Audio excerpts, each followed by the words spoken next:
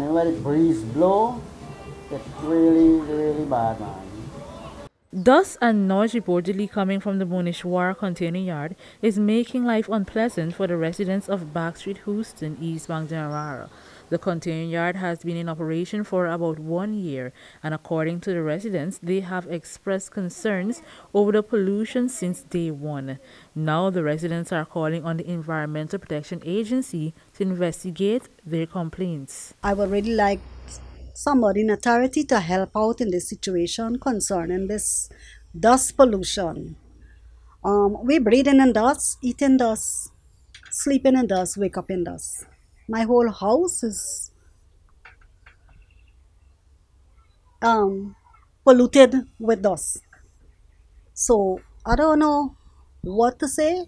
I have no other choice but to do what I'm doing here and to go to the media to get help because I ain't got no other way.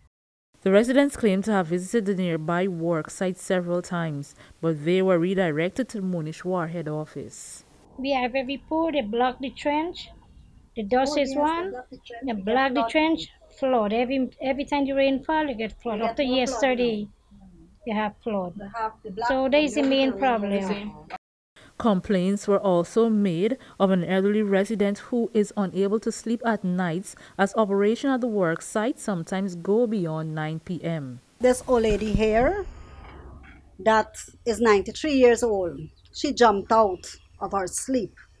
I mean, in the night, everybody, by the time 8 o'clock, everybody here shut up, lock up because they have to go to work. And when you're making that set of noise there, it's very, very disgusting. It was evident that residents are affected by the sheer level of dust present in the air. Headline News was only at the scene for several minutes and our clothing was covered in dust.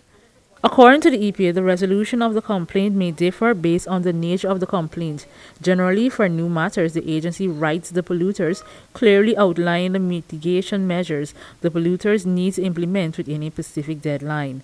The complainant is also updated at this stage on the actions that have been taken by the agency. Nonetheless, Headline News spoke to a representative from Munishwar Limited, and the company noted that they were never informed about the residents being affected by dust pollution. However, the company plans to put in place corrective measures to mitigate the issues highlighted by the residents. For Channel 2 Headline News, Esther Sobers.